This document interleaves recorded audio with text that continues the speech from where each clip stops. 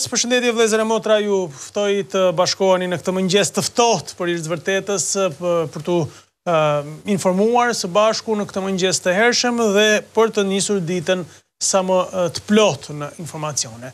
Do t'jenë gazetat që do të plotësojnë kuadrin e informimit për ju, por edhe komunikimi i drejt për drejt telefonik që do të kemi së bashku, miq, do t'jetë shumë i rëndësishëm edhe ky komunikim. Do të ndalemi në 2-3 momentet kryesore, pastaj edhe në titujt e shtypit.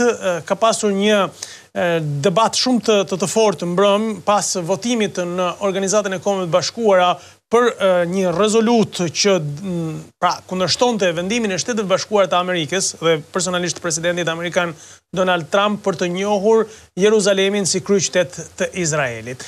Shqipëria është renditur në vendet që kanë dalë kundër kësaj zgjedhje të Shtetit Bashkuar të Amerikës dhe kanë votuar pro rezolutës, pra që dënonte këtë vendim të Shtetit Bashkuar të Amerikës, pra kjo ka sjell debate të shumta.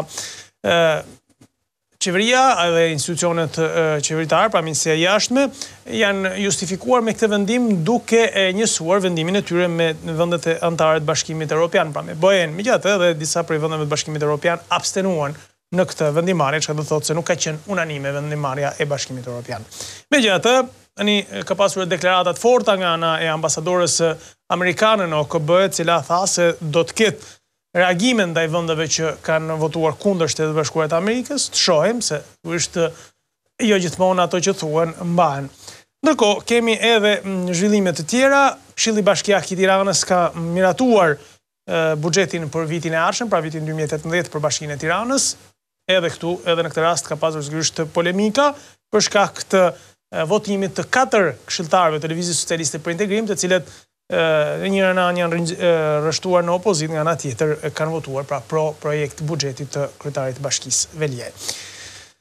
Zhvillime tjera janë po ato që i kemi për ditë, debatet për kryeprokurorin, debatet për reformën drejtësi, debatet për hetimin e krimit të korrupsionit. Ka pasur një takim të rëndësishëm të ambasadorit amerikan Donald Lu me kryeprokuroren e vendit pra të përkohshme Arta Marku. Tani mediat thonë se ka pasur diskutime edhe për çështje konkrete, siç është rasti Tahiri apo çështjet e luftës ndaj drogës dhe peshqve të mëdhenj, të cilet sigurisht do të jenë në janar të fokusuar. Fakt, më vjen një batute e një njeriu sigurisht shumë aktiv në debatin publik, Gim Doçi, i cili pra autori sa teksteve këngëve në këtë vend, thotë që po të arrestohen peshqit të mëdhenj, kush do të mbetet në politik, pra ironia, pra do të thotë që të gjithë nga pak në politik e kanë këmbën e futur në detin me peshqive të mëdhenj. Fillojmë tani të lexojmë shtypin e ditës. Dalim në gazetën Koha Jon, e cila vjen me titujt e saj kryesor. Skandal dhe turp. Shqipëria kundër Shteteve të Bashkuara të Amerikës. Është titulli qendror i gazetës Koha Jon në ballhin, besoj se edhe regjia do të na e mundsoj ta lexojmë së bashku, pra në ekran. Rezoluta e Turqisë dhe Jemenit në OKB kundër Amerikës votohet pro nga Shqipëria. Vendet e rajonit, Bosnia, Kroacia abstenuan.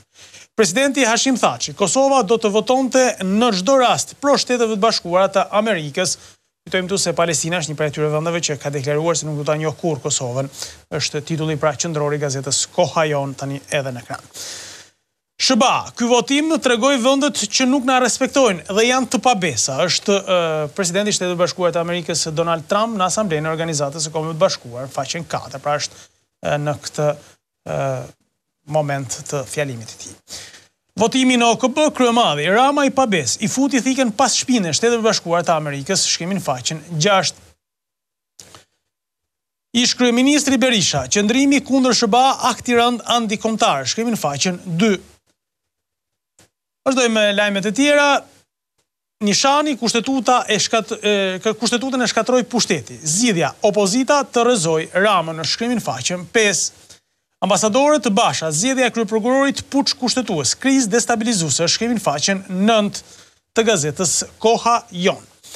Vazhdojmë më tej me titujt e tjerë që vijnë përtej zhvillimeve politikës. Ministria e Drejtësisë Tilda Gjoni, shërbimi ndaj qytetarëve prioritet, shkrimin faqen 18. Dhe kjo do të nisë, e dashur ministre, nga hipotekat ku njerëzit janë vërtet në hall të madh. Vazhdoj mëtej, 60 vjetori i Universitetit të Luiq Gurakuqi në Shkodër, presidenti Meta, kultura dhe arsimi i Shkodrës së vlera të kombit është vlerësimin faqen 24 të gazetës Koha Jon. Vazhdoj mëtej do të ndalim tani në titujt e gazetës shqiptare, cila vjen me titujt e saj kryesor. Titulli pra që vjen nga zhvillimi kryesor, Jeruzalemi, kryeqytet, Shqipëria vot kundër Trump. Ministria e Jashtme, ju bashkuam vendeve të Bashkimit Evropian. Ambasadori Amerikan në OKB paralajmëron, votat do të mbahen shënim, shkrimin faqen 5 të gazetës shqiptare. Titulli kryesor, dhe që është titulli pra i madh i gazetës shqiptare në ballinën e saj, ish pronarët si fitohet kompensimi i përshpejtuar. Pagesat për vitet 1993-1996, dokumentacioni që vërteton pronësinë e subjektit. Agjencia, 10 dokumentet që i bashkëlidhen formularit për të përfituar kompensim. Ja sa është përqindja e pagesës që përfitohet sipas 3 afateve të përcaktuar. Është ky shkrim pra që vjen në gazetën shqiptare në faqen 11 deri në faqen 15 janë të gjitha detajet pra lidhur me këtë proces pra të përshpejtimit të kompensimit të pronave. Ty mueset në kuvend të byroja dënon 7 deputet. Kryemadhi kërcënon Ramën, shkrimin faqen 3.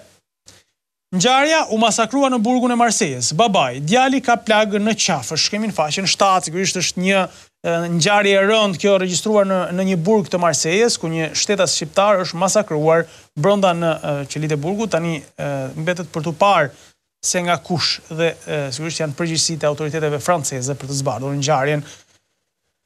Kalendari 2018, muajt e vitit me 12 piktura të jashtëzakonshme, vetëm 100 lekë është pra një kalendar që do të jetë me piktura, boll më me hot, pra mund të jenë më interesante me piktura kalendaret. Vazhdojmë mëtej, Trebeshina, shoku Enver, sjam revizionist. Ekskluzive, zbulohet letra e shkrimtarit në vitin 1965 dërguar Enverit. Përgjigja e Enverit, duhet të bëni përpjekje për të hequr dorë nga marrëzit, duhet të bëni përpjekje të heq dorë nga marrëzit që thot, shkrimin faqen 16 dhe 17, pra ju thot njerëzve të pushtetit pra që të bindin Kasem Trebeshinen të heq dorë nga marrëzit që thot. Kështu thot Enveri. Vazhdojmë mëtej me titujt e tjerë, jemi me opinionet e ditës nga Jorgji Kote, që leximi të bëhet në mënyrë jetese, shkrimin faqen 20. Opinioni i ditës nga Deutsche Welle gjithashtu vjen pra në gazetën shqiptare, Greqi vendi i harruar i refugjatëve, shkrimin faqen 21. Mos harrojmë se Greqia mban një prej peshave kryesore nga vendet e Bashkimit Evropian por refugjatët që vijnë nga veriu i Afrikës. Dalim tani në gazetën Shekulli, e cila vjen me titujt e saj kryesor. Titulli qendror, vendimi në OKB, votimi në OKB, diplomacia e Ramës dje votoi sërish kundër Trump. Kreu i zgjidhja parashikohen pasoja për vendin. OKB, Shqipëria kundër SBA-s. Kogdhima, duhet të votonim për Trump, pro Trump. Presidenti amerikan paralajmëron vendet që votuan kundër tij se s'do t'i ndihmojë më. Ministria e Europës dhe punëve të jashtme mbrohet pas vendeve të BE-s, shkrimin faqen 10 dhe 11 të gazetës Shekulli. Ngjarja e rëndë nga Dibra vjen në këtë titull kryesor pra të gazetës Shekulli, policët zihen për një fjalë goje, vritet babai i 3 fëmijëve. Konflikti banal mes uniformave blu. Adrian Roçi vdes pasi u qellua për vdekje nga Naim Muliu. Sherri pas kthimit nga puna në pikën e Blllatës. Autori i krimit tregon sharjet që e çuan të qellonte, shkrimin faqen 12 dhe 13. Absolutisht është një ngjarje e rëndë, kalon 3 fëmijë jetim, ka humbur një jetë dhe sigurisht për një fjalë që mund të shmangen. Ju lutem shumë njerëz, qytetarë shqiptar, boll më me këtë nivel urrëtie mes njëri tjetrit se s'na çon asgjë kundi. Ja ku na çon. Vazhdojmë mëtej me titujt e tjerë, Donald Lu, kryeprokurores, heto Sajmir Tahirin. Ambasadori amerikan në 30 minuta në zyrën e Artamarkut, kërkesat për të luftuar krimin. Kreu i Guardia di Finanzas së Katanjas tregon se përveç drogës, shqiptarët trafikuan edhe armësht, shkrimin faqen 6 dhe 7 është njeriu pra që ka hetuar dosjen Habilaj, pra që është rrëfyer gjër e gjatë. Vazhdojmë mëtej me titujt e tjerë, opinioni nga Artan Fuga, kush i shpërdoron në mënyrë kriminale pasuritë e Shqipërisë, shkrimin faqen 9, pushtetarët dhe politikanët, patjetër e kemi përgjigjen menjëherë. Komenti në faqen e 9 nga Agustin Palokaj, kushti i dytë është për Kosovën gjithmonë. Vlorë, masakra e Trefisht mbetet pa autor. Dosja kthehet në polici, shkrimi në faqen 13. Itali, policia i djeg 2 tonë në drogë vlonjatit. Ai kyç gojen para hetuesve, janë detajet pra nga një operacion tjetër antidrogë në Itali. Është vështirë të gjesh se kujt i përket droga, sepse aq shumë operacione ka pasur në Itali kundër drogës shqiptare. Rubrika Shekulli Shëndet, rënja e dëgjimit të fëmijët dhe të rinjt, shkaqet dhe trajtimi. Shpjegimet e mjekës Regjina Rama për shkaqet e rënjes së dëgjimit. Doktor Klevis Tomaj, kujdesi për mbytyjet nga trupat e huaj. Janë detajet që vinë në 4 faqe pra këshillash mjekësore të gazetës Shekulli, në faqen 14, 15, 16 dhe 17. Kedi Mehmetaj, garda u urdhërua nga Rama për konflikt dhe dhunë. Deputeti LSI-s tregon goditjen me grusht të Bujarçelës dhe sharjet e Ditmir Bushatit. Byroja ndëshkon deputetët, shkrimin faqen 4 dhe 5. Dalim te kultura, dama me kamelje prek plagët sociale në shoqërinë tonë. Kritika e Josif Papagjonit për shfaqjen e dramaturgut francez Dumas. Loja e Luli Hoxhës, Lajrt Vasilit dhe Raimonda Bulgut janë detajet pra në faqen 18 dhe 19. Sigurisht është se në këtë vend kur thuhet kritika e kuptojmë vetëm gabim. Bëhet fjalë për kritik arti, e cila sigurisht i mungon shumë artit shqiptar. Dhe sigurisht duhet vlerësuar kjo kritike e Josif Papagjonit. Dalemi tani në gazetën e Dita, e cila vjen me titujt e saj kryesor. Titulli qendror: Kush e eliminoi Enverin? Akuzat për helmimin e Enverit dhe sulmet e paprincipta të Hektor Peçit ndaj Isuf Kalos. Pse Sokoli dhe Liliana shkëputën marrëdhëniet me Nexhmien dhe Ilirin, janë detajet që vinë në gazetën Dita në faqen 2 dhe 3. 2 episode që tregojnë ndarjen përfundimtare të familjes Hoxha, problemet e akumuluara për vite me radhë, inatet, mërit dhe xhelozit personale, deri akmarrja e pas viteve 90. Arsyet e vërteta të sherrit në familjen Hoxha janë sigurisht detaje që është një pjesë të njerëzve dhe ju interesojnë. Vazhdojmë mëtej, a do ndikoj vota shqiptare në OKB në marrëdhëniet me Amerikën? Analiza, çfarë ndodhi në OKB me rezolutën e Jeruzalemit, cilat ishin 9 shtetet që mbështeten Trump dhe pse BE ishte kundër, shkremin faqen 8. Faqen 6 vjen rubrika me vargje nga Arben Duka, si Europa sot ne do jemi pas 50 vjetësh. Me shpresë që të jemi edhe pas 50 vjetësh. Grosistet e zullumit dhe drejtësia pas kadencë nga Artan Xheduka, pra në faqen 7. Vazhdojmë mëtej me titujt e tjerë që vinë në brendësi. Marku Lu, çfarë bisedoi Lu me kryeprokurorën për peshqit e mëdhenj, takimi i parë në faqen 5. Faqen 18, disa botime kulturore për Shqipërinë në shekuj nga Mojkom Zeqo. Në janar nis kontrolli në spitale dhe klinikat private, pra për akreditimin. Faqen 16, kjo është një anë, por problemi tjetër i shëndetësisë është zhdukja e spitaleve lokale. Dalim tani në gazetën Mapo, e cila vjen me titujt e saj kryesor. Asambleja e OKB-s, Shqipëria vot anti-Trump, jo Jeruzalemit si kryeqytet i Izraelit. Asambleja e përgjithshme e OKB-s votoi me 128 vota pro, 9 kundër dhe 35 abstenime rezolutën që kundërshton njohjen nga SHBA të Jeruzalemit si kryeqytet i Izraelit. Shqipëria vot pro rezolutës. Opozita u shpreh se votimi i Shqipërisë kundër pozicionit amerikan është vot kundër interesave të kombit ton. Shkrimi në faqen 3. Votimi në OKB, Mustafa Nano, u duhej thënë jo amerikanëve këtë herë? Pra është një pyetje që ngre Mustafa Nano në këtë shkrim të tij. Ngjarja dihet tani më.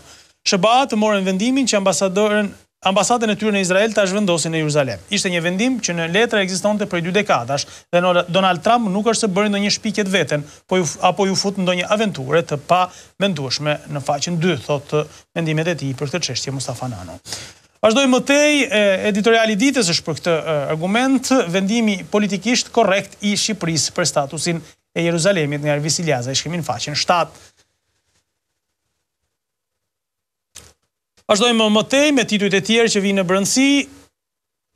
Nga politika, vendimi i byros përjashton 7 deputet, LSI për Ramën, fundi si jesat pa Shtoptanit. Kryemadhi, shqiptarët e kanë vendosur drejtësinë edhe në mes të Parisit, jo më në Tiranë. Vasili, dihet fundi jesat pa Shtoptanit dhe çdo kujt që shet atë dheun, shkrimin në faqen 4 të gazetës Mapo. Basha, Rama më ka kërkuar të takohemi, por marrëveshja është shkatruar. Kreu i Partisë Demokratike foli për zgjedhjen e kryeprokurores së përgjithshme të përkohshme për protestën dhe qëndrimet që do të mbaj kjo forcë politike, shkrimin faqen 4 të gazetës Mapo gjithmonë. Ndërkohë që debatohet çfarë do të bëjë opozita, një pjesë e opozitës ka bashkuar votat me mazhorancën, Velia i miraton buxhetin 2018 me 4 vota të LSI-s. Këshilltarët e LSI-s dhe PD-s kanë bojkotuar mbledhjen e Këshillit për të bërë të pamundur votimin e buxhetit, por 25 këshilltarët të PS-s, 3 të PDU-s dhe 4 të LSI-s kanë bashkuar votat dhe kanë mundur të miratojnë buxhetin, shkrimin faqen 5. Trajtohet ndryshe kryetari i Bashkisë Tiranës nga një pjesë e opozitës në raport me qeverinë, pra që është po ashtu e Partisë Socialiste. Suplement ma po shëndeti, flet mjeku, fraktura e kockës së thembrës si trajtohet dhe kur duhet operuar. Sëmundjet, faktorët që rrezikojnë dëmtimin e veshkave është një tjetër argument nga shëndetësia. Fuqia e shegëve, ndërfrutat me forcë antioksiduese, shkrimin faqen 9 në faqen 11. Hani sa më shumë sheg janë edhe të shishme mbi gjithçka. Opinionet e ditës nga Albert Nikola, Krishtlindja dhe vetmia, shkrimin faqen 6. Komentin faqen 7, Trumpi i vërtet nga Michael Kneig është një shkrim pra që vjen nga zhvillimet ndërkombëtare, sigurisht lidhur me politikat e Trump. Ngërçi nga Bujar Kapexhiu është ish kryeministri Berisha, duke djegur mandatet dhe Basha e Kryemadhi që vi nga pas. Mos piromania është titulli që ka zgjedhur sot Bujar Kapexhiu. Kalojmë tani në gazetën Standard, e cila vjen me titujt e saj kryesor. Njohja e Jeruzalemit, Shqipëria kundër SBA, qeveria vot anti-Trump në OKB, reagimi zyrtar, do t'ja mbajmë mend, shkrimin në faqen 2 dhe 3. Rezoluta e OKB-s i kërkon SBA-s të tërheqë njohjen e Jeruzalemit si kryeqytetin e Izraelit. Mori 128 vota pro, 35 abstenime dhe 9 vota kundër. Reagon opozita.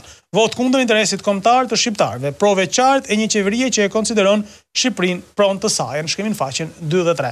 Fakt, nëse shikohet tabela shumë interesante se çfarë e përbën themelin e këtyre votave pra në OKB, kush e ka rëndësinë e barabartë, sigurisht janë edhe vende që nuk i gjejmë dot as si pikë në hartë, por vota e tyre në OKB është e barabartë. Vazhdojmë më tej me titujt e tjerë, debatet me dyert të mbyllura. Pra pas skenat e vendimit, byroja përjashton 6 deputet të opozitës me 10 ditë nga kuvendi. Shkrimin faqen 4 dhe 5 të gazetës Standard. Brahim Llari, Vasilika hysi me kërcënoi, më tha që do të përfundoj në burg dhe babai im do të ketë pasoja, është deklarata e deputetit të LSI-s në Kosisht dhe sekretari përgjithshëm i Lëvizjes Socialiste për Integrim. Vazhdojmë më tej, kryetari i Partisë Demokratike, Basha zbar 3 skenare të opozitës, nga bojkoti tek djegja e mandateve, shkrimin faqen 5.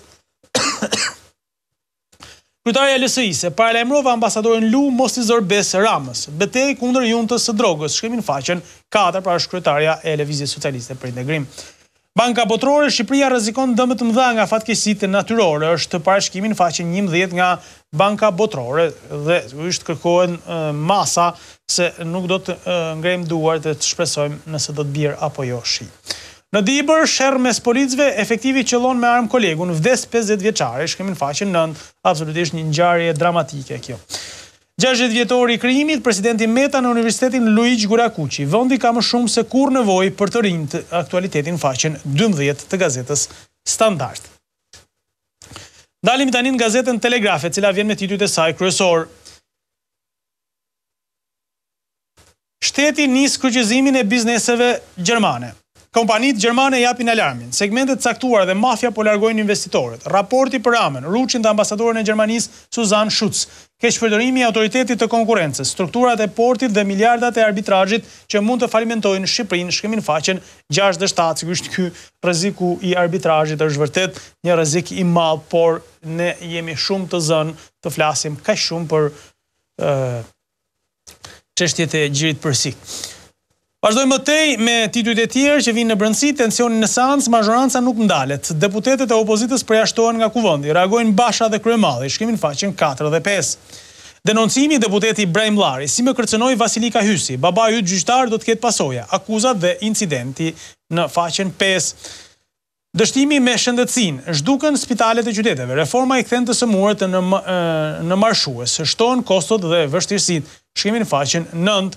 Pra, mungesë tani të spitaleve të qyteteve, qytetarët do të shkojnë në qendrat rajonale pra të spitaleve dhe mbi të gjitha do të vinë në Tiranë në shumicën e rasteve se edhe spitalet rajonale shkoni spitalin rajonal të Kukësit dhe kuptoni se çfarë gjendje janë spitalet rajonale.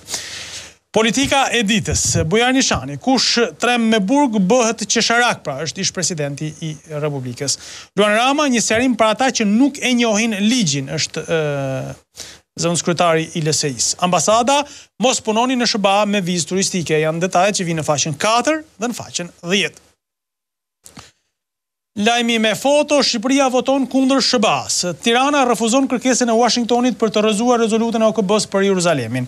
Shpërthen Trump, marrin parat tona, pastaj votojnë kundër. Flasin Mal Berisha, Egim Nesho, Albert Gajo dhe Sulejman Tomçini janë detajet që vinë në faqen 2 dhe 3 të gazetës Telegraf, pra paralajmërimi i qartë i presidentit amerikan Donald Trump, pra sepse gjithçka bëhet për paratë, apo jo. Nëse ndalojnë paratë,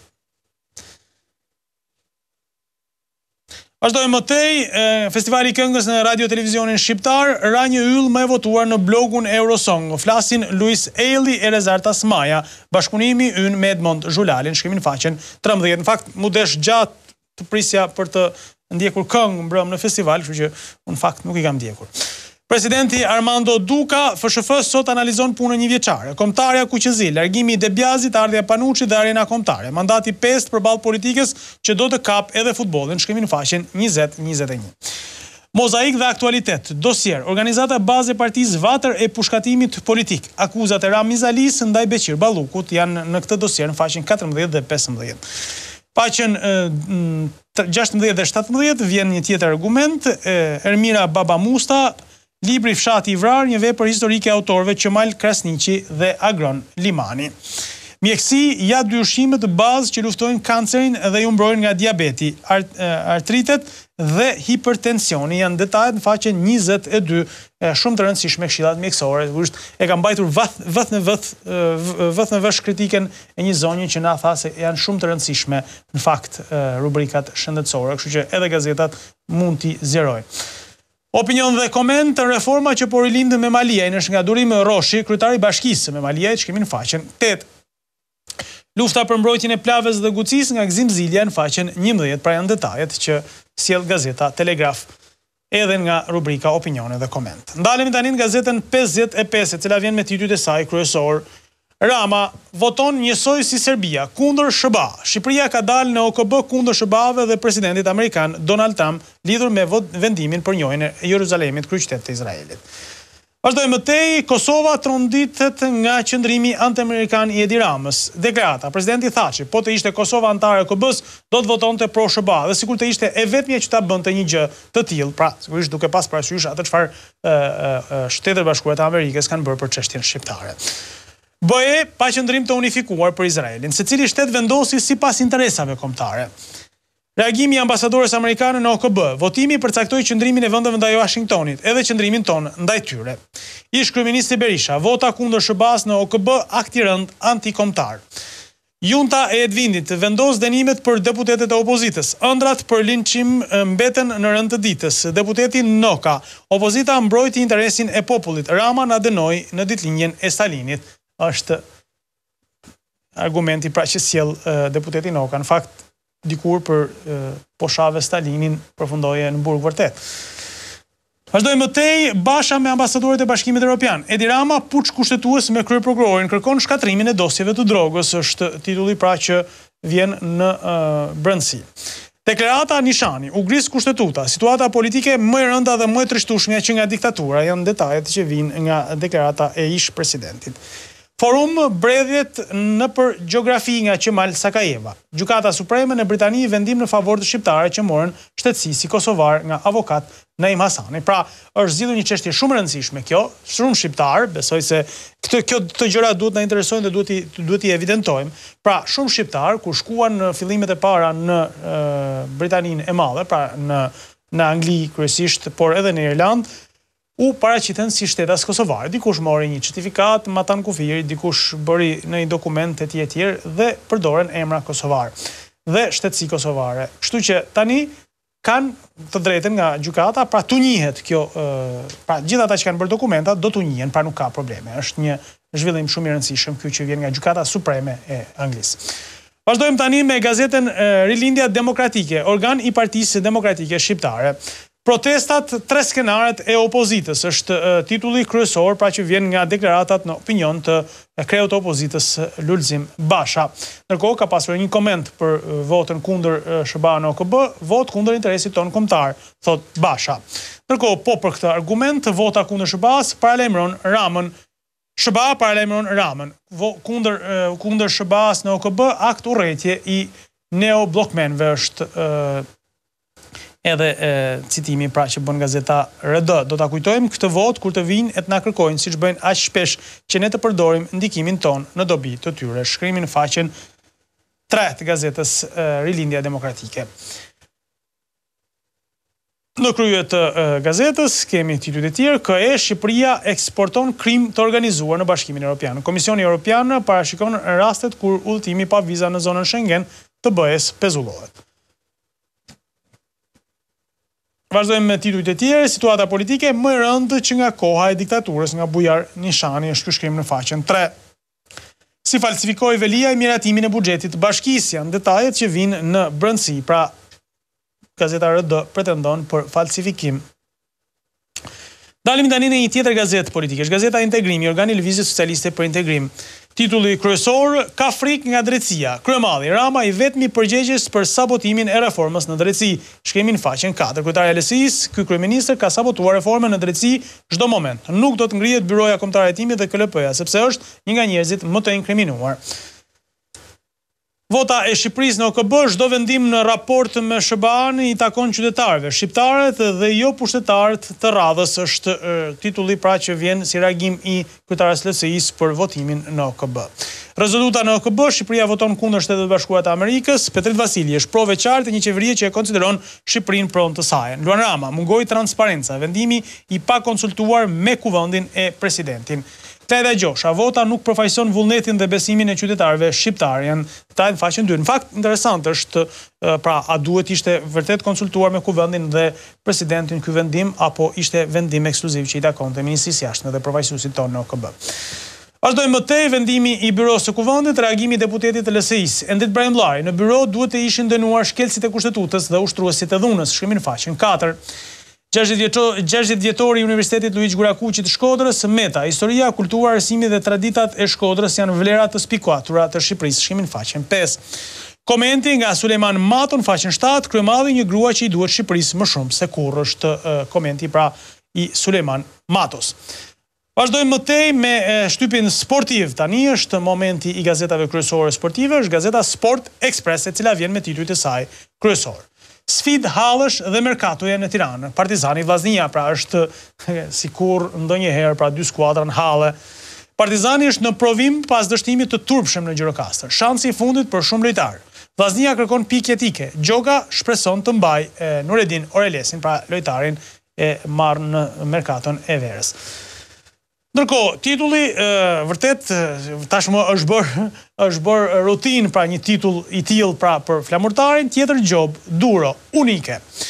Flamurtari zbret në fushë në Kamz me synimin për të harruar polemikat e humbjes kundër Laçit, por për atë takim ka ardhur edhe gjoba. Trajneri i kuqezinjve, në 2 dekada si trajner nuk kam parë kurrë kështu, pra vazhdon të ndëshkohet flamurtari, sikur mos mjaftonin pra gabimet e pretenduara në fushka gjyqtare, tani vinë edhe ndeshkimet për tifozët. Vazhdon me tej, titujt e saj kryesor Sport Express, Skënderbeu Teuta sot në orën 13. Korsha për fest, stadiumi i ri në horizont, pra synohet të ndërtohet një stadium i ri në Korçë. Sfida e sotme kundër Teutës, rast për të mbyllur vitin në mënyrë perfekte dhe për të festuar si kampion dimri. Ndërkaq, lajmi më i madh është se vitin e ardhshëm nis ndërtimi i stadiumit. Janë detajet në faqen 2 dhe 3. Dhe sigurisht për të bërë një stadium që i përmbush standardet, tashmë Skënderbeu në Europë është një gjë e zakonshme, kështu që i duhet një stadium për të mos luajtur në Elbasan apo në vende të tjera, pra ku ka stadiume të pranuar nga UEFA. Superliga, Kuk si luftëtari, Milinkovic kundër së shkuarës, Lika kënaqet edhe me një pikë. Laçi Lushnja, në Laç ndrojnë podiumin, Lushnja më shumë mungesa. Me sfushori 15 muaj pa gol. Vajushi kthehet me Perl, është pra lojtari shkodran që luan me Provercelin në Itali. Tirana, fest bardhe blu në Kuçov. Stacioni superior i radhës është shkrimi në faqen 9, pra rrugtimi drejt superiores është ideja. Vazhdojmë mëtej me sportin në përbot, El Clasico, alarm falës, Ronaldo gati për finalen ndaj Barçës. Faqen 14 dhe 15. Mercato, Bayerni gjen rezerven e Lewandowskit para pushimeve, shkrimin faqen 19 të gazetës Sport Express. Vazhdojmë mëtej me gazetën e fundit, është gazeta Gol. Shqipëria ruan pozicionin në renditjen mujore të FIFA-s, pra mbetemi të 62, sepse nuk kemi pasur aktivitet futbollistik për kombëtarët. Kamza flamurtari me aromë Europe. Mbrojtjet arma më e fortë, shkrimi në faqen 2, pra janë përballje 2 mbrojtjeve kryesore më të mira në kampionat. Vazhdojmë mëtej, Laçi Lushnja, largimi Banos dhe trajnerët që kanë ndryshuar ekipet. Të dyja skuadrat ndryshuan trajnerët dhe sigurisht kanë ndryshuar edhe rezultatet. Madje Laçi tashmë është shumë më lart se ndoshta e mendonte edhe trajneri Mezani.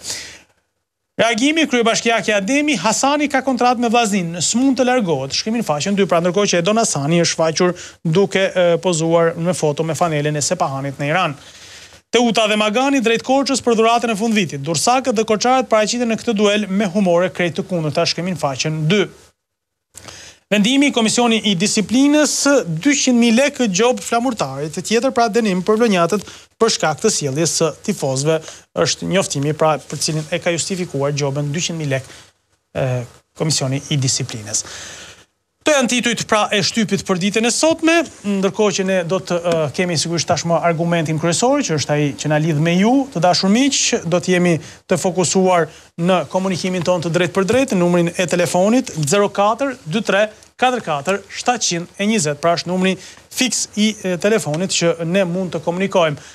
Pra, unë do juftoj të shprehni lirshëm mendimet tuaja, përtej pra banaliteteve dhe nxitjes së urrëties, të tjerat e keni të hapur komplet dyre dritare të komunikimit. Presim telefonatën e parë për sot. Alo, mëngjes. Mëngjes. Mirë se erdhët, përshëndetje zonjë. Përshëndetje. Desha në pyetje me të kam me të bëj një pyetje. Mund të jetë pyetje që sharake, të qeshit punëtare. Në për librën, gjitha kena lexuar që 28.000 dëshmorë kanë në radhë. Po, kështu e kemi mësuar në shkollë, po e vërtet. Dakor, jam me ty. Tashi, që në kohën e 90-s e këti, nuk kanë marruar ato lekë të marrin këto të dënuar politik, do në më të se sa 28.000 dëshmorë. Nuk po e kuptoj. Në fakt, unë e kam thënë disa herë këtë gjë dhe absolutisht i qëndroj asaj.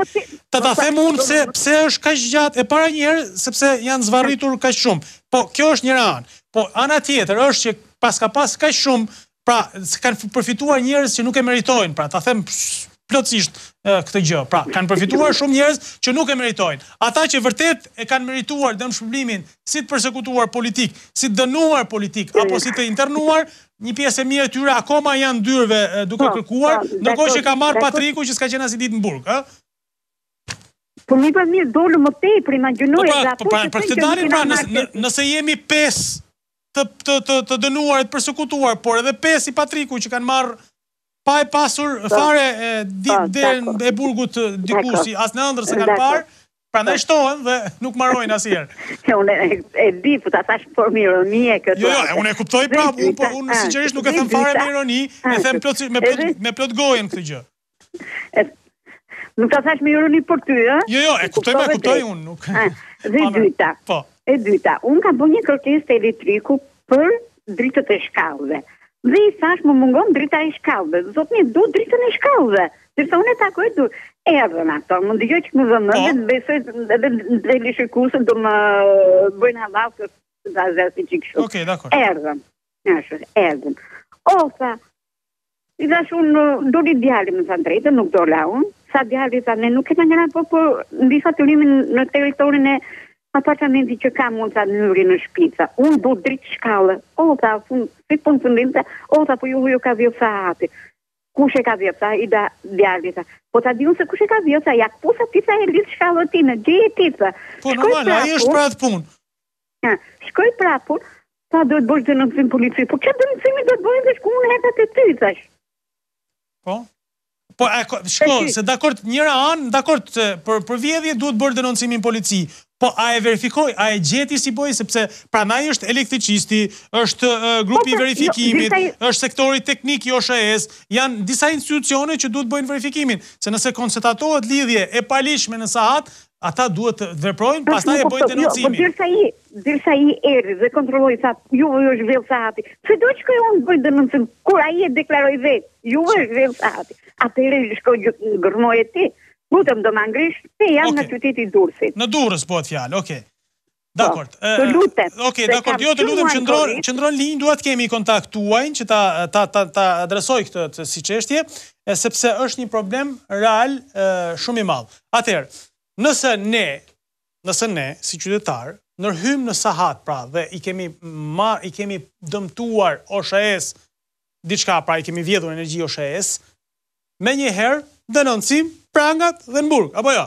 Dhe gjë shumë e mirë kjo, bëhet shumë mirë këtë gjë, sepse nuk duhet vjedhim energjinë elektrike. Po kur na e vjedh ne, e dashur OSHE, a na mbron dikush? Pra, në rastin është konkret. Si i bëhet në rastin konkret? OSHE-ja, specialisti që ka shkuar atij që ka bërë verifikimin dhe konstatimin, duhet bëjë proces verbal dhe më pas me këtë proces verbal bëhet denoncimi në polici, në prokurori dhe gjendet njeriu që ka bërë, sepse lidhja konstatohet, identifikohet dhe bëhet proces verbal dhe denoncohet. Pra, jo qytetari domosdoshmërisht.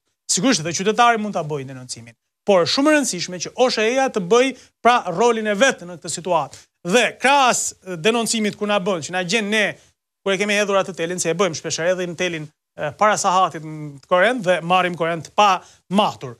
Na denoncon dhe na çon burg dhe shumë mirë bën. Absolutisht plotësisht dakord jam që çdo njeri që vjedh energjinë shkojnë në burg. Por ama ka një problem të madh. Kur na e vjedhin ne, a duhet shkoj dikush? A duhet bëj punën e vet OSHE-ja? Se ka gjithë ata njerëz, ka një ushtri me njerëz që punojnë në OSHE.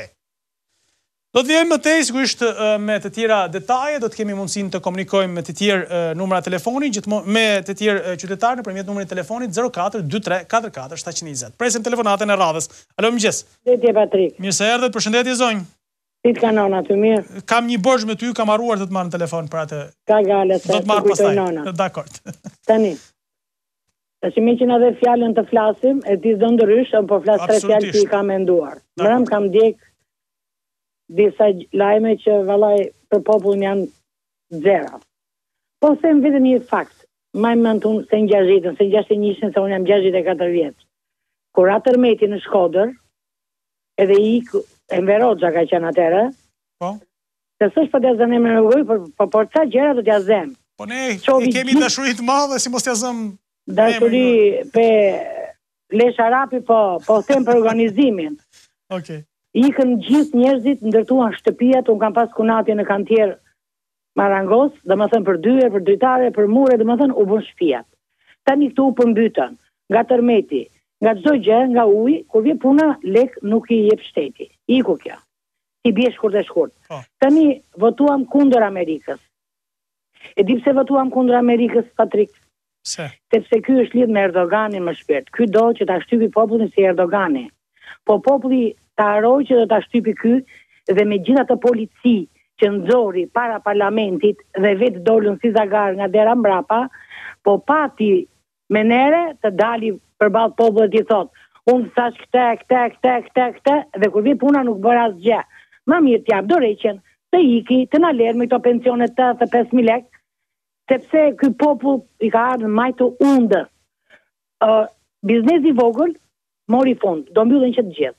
Në rrugën tonë janë mbyll me informatik nga tatimet, 18 biznese të vogla janë mbyllur. Do thush pse, por nuk ka punë më Patrik, nuk hyn njëri në dyqan. Tani tatimet rinë si pula, nuk dalin. Se nuk dalin këto tash që dhan fjalën, do bëjmë te, do bëjmë atë, të shikojnë lista dhe bukës të për dyqane, ku ka shku, ku thret qameti. Janë sa gjëra Patrik që ne po na neverisin edhe po na shkatojnë totalisht. Edhe ajo zhurmë që u bë, jo këpuc, po nuk e di çfarë them. Ne u ataruam kur e pam. E meritojnë se janë të gjithë, nuk e di, janë të gjithë, s'ku kanë dalë nga një koqeve e themi ne. Me burra, me gratë të pëses, të kenë turp. Ky parlament në janar do e shofi se ku do shkoj. Edhe unë që jam 64 vjeçe, për atë zot që është lartë, atje, edhe mos kërcënoj populli me policisë, edhe populli do t'i përgjigjet si e meritojnë pastaj, se po të zuri turma për para, nuk po pyet ma. Po harovi Edi Rama se si dogji makinat para parlamentit, si dogji pemat, kurse ky për një letër dhe për një këpuc i dënon. A ka drejtësi këtu? Ky është shteti. Ky është bastard shtet. Dakor. Faleminderit, shumë faleminderit, ju përshëndes, e uroj ditë mbar. Do të vazhdojmë më tej, do të presim telefonatat tuaja në 04 23 44 720, do të jemi sigurisht deri në orën 7:50 minuta në komunikim të drejt për drejt, kështu që kemi plot edhe 1 orë e 20 minuta në dispozicion. Pra, kështu që nuk mungojnë hapësirat për të komunikuar. Do të vazhdojmë, presim telefonatën e radhës. Alo, mëngjes. Mëngjes. Mirë se erdhët, përshëndetje. Përshëndetje. Nga Berati për flasim. Mëngjes. Po, mëngjes, ju dëgjoj shumë mirë. Po. Desha të bëj një denoncim për këtë oshejes. Po, patjetër. Nga flisni ju lutem? Nga Berati. Berat, po. U dëmtuar sahati nga rruga Rufeja dhe shkojnë të osheje për të kërkuar sahatin. Po? Edhe më thotë që sahat ka, thotë, po kusi sahatin nuk ka, thotë. Do ta blesin dyqan kuti, thotë. Po pse i thash? Po, si rregull, ne do ta bëjmë, po nuk ka kuti, thotë. Sahatin i vetëm kuti të vesë, thotë. Po mirë, sahatin pak a pak. Po e pra, e qoj kutijet në për dyqane, tash po si të bëjmë, ikëm në filan dyqan, thotë, ke kuti sahatin, të ke 20 lekë, blija ti, thotë, edhe sahatin të japun pa lekë, thotë. E kuptova. U të dërova, bleva kuti në sahatin 20 lekë, edhe mësaj e vendosën asë. E kuptova. Një vjedhje sheshit fare, nuk dita të thuaj. Po, se duket si pak 20.000 lekë, po 20.000 lekë aty, 20.000 lekë aty bëhen goxhat, maja, shumë maja, prandaj janë edhe shpenzimet të fund vitit pastaj. Po tregon edhe dyqanin se ku do vesh, po pra, po, sigurisht është si puna e spitaleve me mjekët e me klinikat e me farmacit. Unë të falenderoj shumë, sigurisht unë i shënoj këto dhe sigurisht mundohem t'ja përcjell të gjitha drejtuesët të OSHE-s në përgjithësi, ja themi publikisht mbi të gjitha, besoj se i dëgjojnë dhe i reflektojnë. Shpeshherë ka pasur fakt reflektime, por duhet, janë gjëra kaq të vogla, duken qesharake, por janë kaq të dëmshme edhe për vetë institucionin, pra se nëse ti thua si OSHE dele bën reklamimin e punës, kemi bërë këtë, jemi me fitim, kemi ngritur nivelin e arktimeve, atëherë çfarë ndodh? Pra ti nuk e ka pak sahatësh. Dhe qytetari detyrohet shkoj, sepse ndjek kërkesën e zotërisë atje që i thotë, shko blehet e filan dyqan dhe duhet. Jo, sigurisht janë ca detyrime që i ka OSHE-ja dhe pik, marron historia, të gjenë këto lekët që janë arktuar, gjithë këto investimet të mëdha që këto të ardhurat mëdha që janë bërë, të kthehen në investime e të shkojnë në shërbim qytetarëve. Vazhdojmë më tej, presim tjetër telefonat. Alo, mëngjes. Alo, mëngjes. Mirëmëngjes, mirë se erdhët. Mëngjes, zoti Patrik. Faleminderit. Mëngjes, zoti Patrik. Mirë se erdhët, mirëmëngjes. Bajram nga Kungsi. Po, me kënaqësi.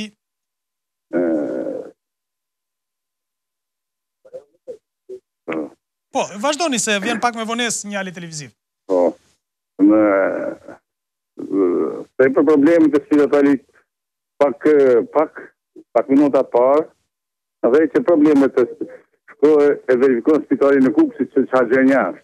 Po, duke quar denoncimet e qytetarëve që kanë bërë këtu dhe e kam parë me sytë e mi, nuk e ndryshoj dot këtë gjë. Nuk, unë kom pas spitalin,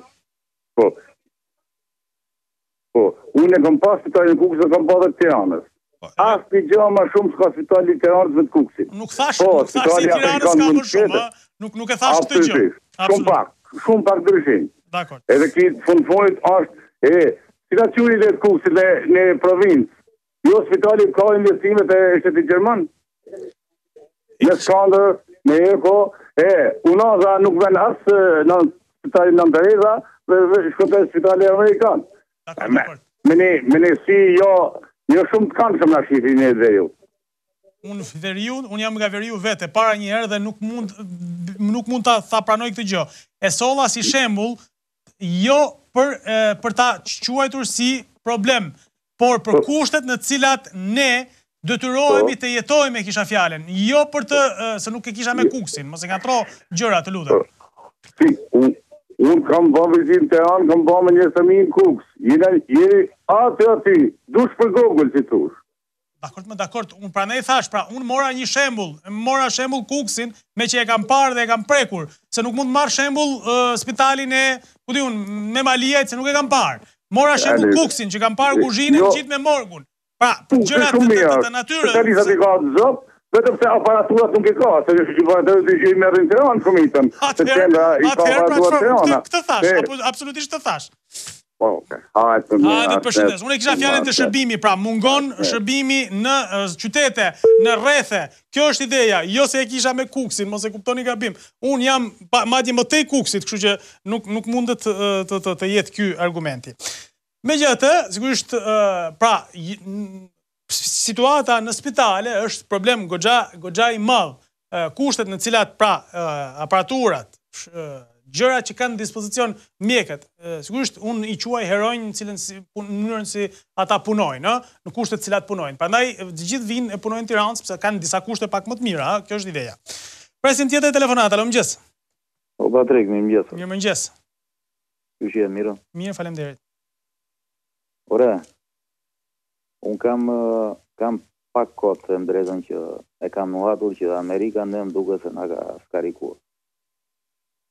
Në shkuptim. Edhe se po dëgjojmë ambasadorin amerikan në Tiranë, ne duket sikur jemi domethënë epiqendra e Amerikës, nuk e di, po Jo, Patrik, jo. Mirë, unë po them çfarë shohim, se ne del ambasadori amerikan dhe thot mbështesim këtë, bëjmë këtë, reformën drejtësi është tjetër, pra për këto gjëra që na duhen ne. Po ambasadori amerikan them drejtën ka çeduar pak për sa i përket të vërtetës. Se ne po jetojmë këtu dhe shumë gjëra, unë për shembull jam habitur për disa gjëra që ndërryn te Patriku dhe nuk ndërryn te Iksi. Po. Më kupton? E qartë. Kur ne, sidomos ne të djatët që të qenit pro-amerikan e kemi vuetur dhe e kemi pësua, na është dukur pak jo normale kohë e fund. Tani të dalë të diskutimi tjetër. Është ngrihet ky dhe voton pro-Amerikës. Është kundër Amerikës. Disa gazeta tona thoshin Rama kundër Trump. Jo, ajo është kundër Amerikës, nuk është kundër Trump. Se populli amerikan ka votuar Donald Trumpi për president. Unë nuk e kuptoj tash, Patrik. A e din që mos i që Amerika në 99-ën, ata fëmijët e kosovarëve, vëllezërve tanë, i kanë marrë dhe i kanë masakruar. A e din këta që Serbia është futur në për familjet kosovarëve dhe ka përdhunuar gra, motra tona, nëna tona, ore, mos i që ajo Amerikë, mos ishte ajo Amerikë, nuk do kishte sot as Shqipëri, Kosovë jo jo. Mos u duket çka ka, se ato vite ku Jo, absolutisht. Unë tani që po i thua ti, sigurisht po i përjetoj pak me indjenj, sigurisht të dhimbjes që ka krijuar ajo kohë. Unë e kam prekur, e kam njohur shumë atë realitet, kështu që absolutisht bashkohem në këtë që thoni ju. Unë Patrik në ato vite nuk kam qenë në Shqipëri, se kam qenë në emigrim. Po do të them një gjë, që sot në një konflikt tjetër, Serbi, Kosovë, ti zotëri dhe unë je atje. Harroje këtë. Absolutisht, unë i kam parë ato masakra, i kam prekur me dorë, e di se çfarë ka vuajtur populli shqiptar i Kosovës, se unë nuk e kuptoj, Patrik. Kemi edhe një lloj urrëtie ndaj tyre, kështu që unë nuk e kuptoj, Patrik. Si është e mundur ky njeri kur është ulur në tavolinë për bizetime? Si është e mundur që i pas ka mbushur mendje kaq shumë Evropa këtij dhe ka dalë kundër Amerikës? Ajo Evropa që në 97-ën, Patrik, kur ne iknim sa nga mali, sa nga deti.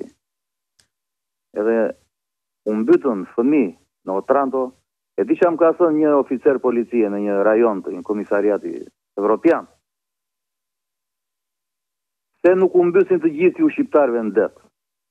Atëherë ka qenë mbaj mend 3-4 ditë mbasi ndodhi fatkeqësia e Otrantos. E vërtet. Shtetet evropiane shqiptarëve, vetëm se janë shqiptarë nuk u japin punë. Ik në Gjermani, Patrik. Ik në Gjermani, shikon shqiptarët si mos më keq. Ik në Angli, ku të duash. Janë kriminella.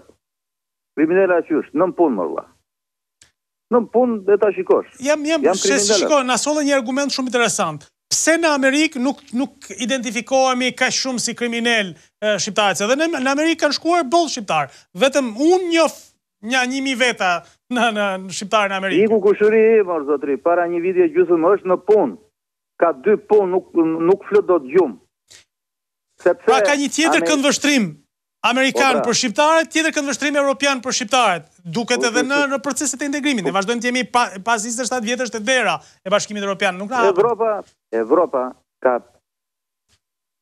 6 shtete, nuk e di 5 apo 6 shtete, evropiane, nuk e njohin pavarësinë e Kosovës. Ka votuar dhe Serbia dje kundër Amerikës. E kuptoj. Po që ky njeri ku e kupton, ti e kuptoj unë, po nuk është shaka më kjo më vlla. Çka kupton? Kupton kundra fëmijëve tuti? Jam kurioz tash ambasadori i Amerikës, çfarë do thot?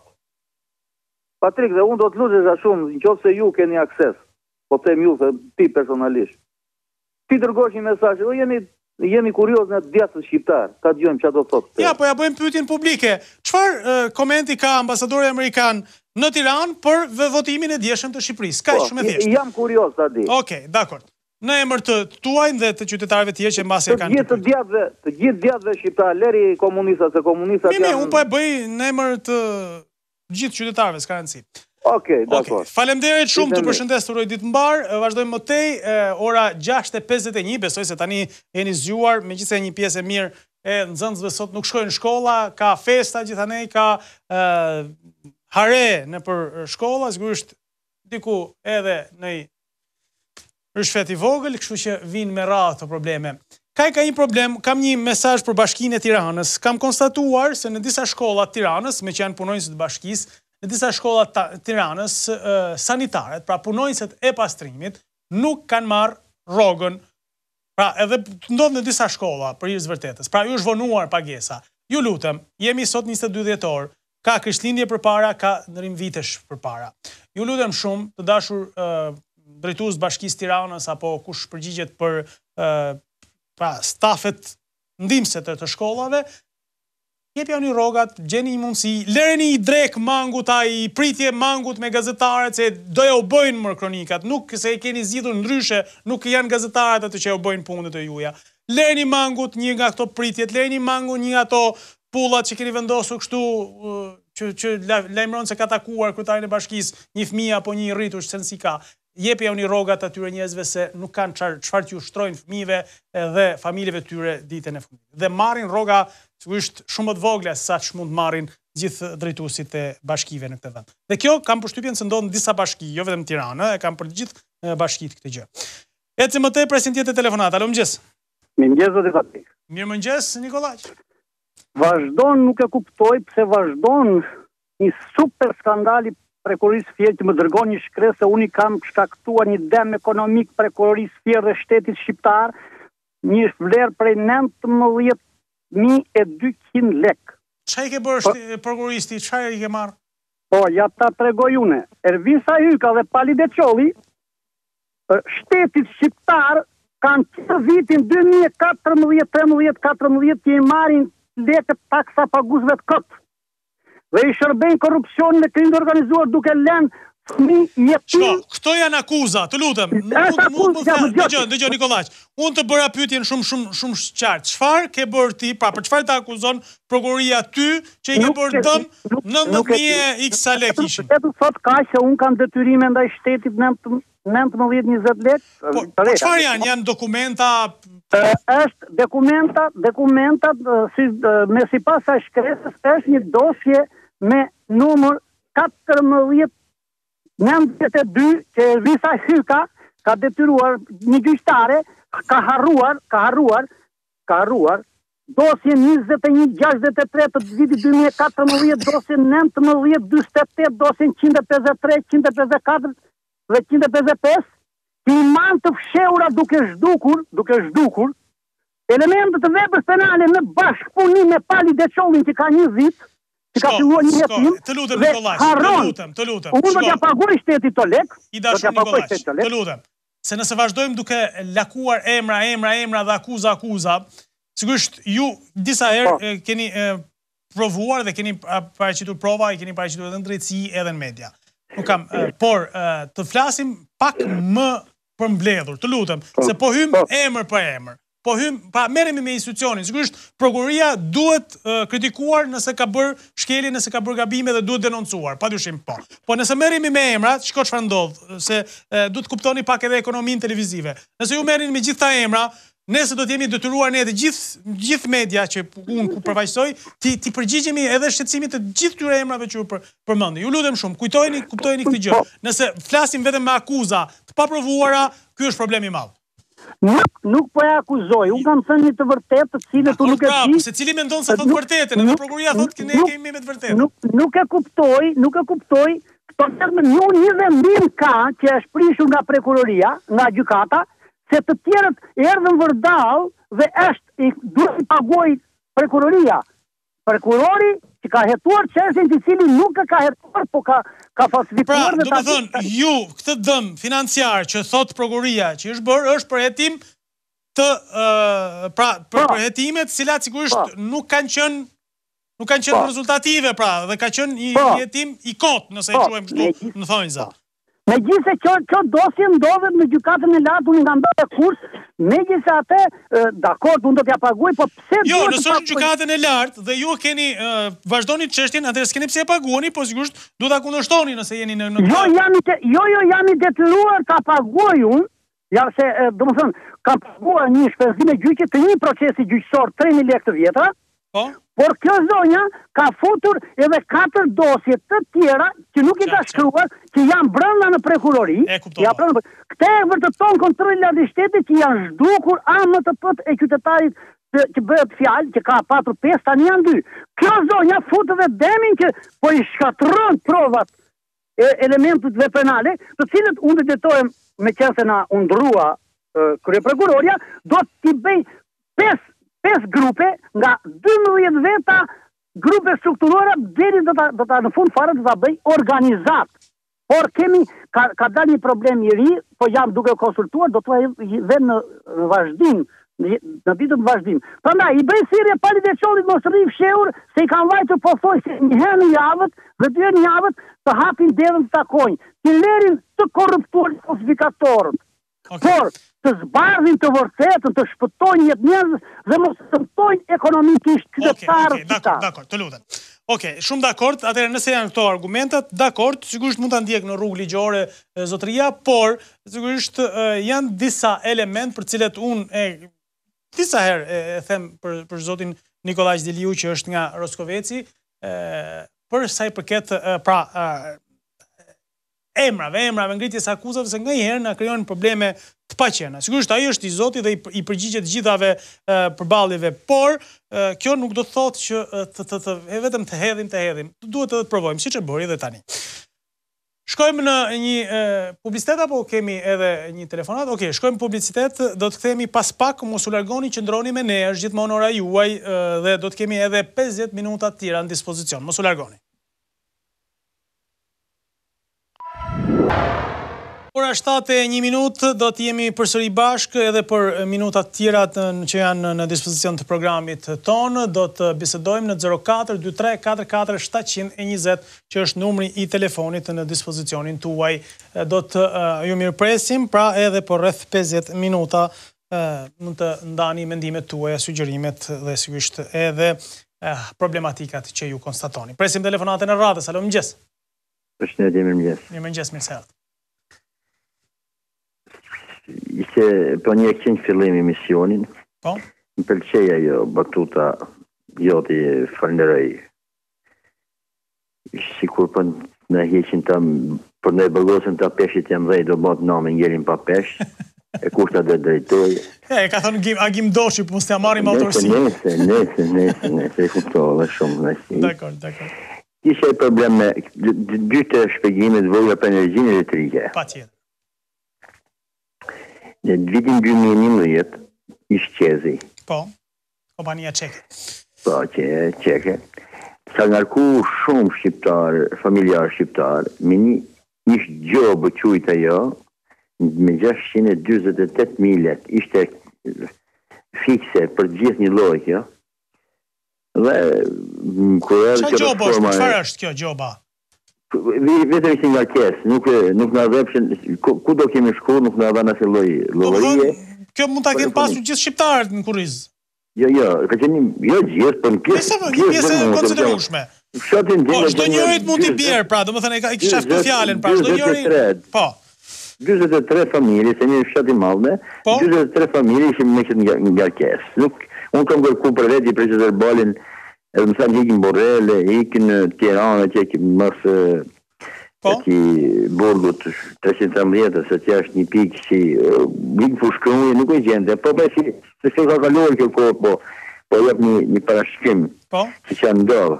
Dhe e reforma në energji, edhe në gjera debitori 628.000 plus si kështë shkuar nga 2014 që u ban ajo reform, ishtë një shku 1 milion e sa. Edhe detyrove bakë mërveshjen, e fillova pagesat. Pastaj, hoqen atë... Po?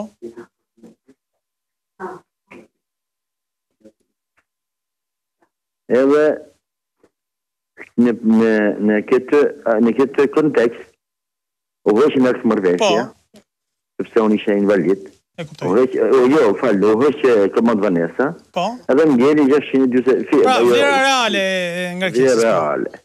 Për fatë zotit e kam bjek, ka 3 muaj e kam heq. E kam paguar, e kam paguar, 25.000, pasaj nga 12.000 e oqa.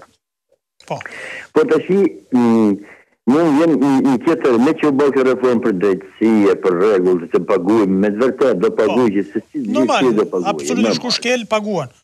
Po e pse nuk më vjen ai foturisti mund të më shofje sahatin, se fut vetëm, fut ashtë sa i tek dhe ti. Ku ndodh kjo gjë? Në çfarë zone? Unë jam në zonë Lashit, zonë Fushkuqe, zona Fushkuqe. Okej. Nuk vjen e zotni, njërë mos vjen për të mujnë, janë 3 muaj pakta. Ta di unë që shfarë, se unë kërë shteti kursej, se më halëgji. Kursej.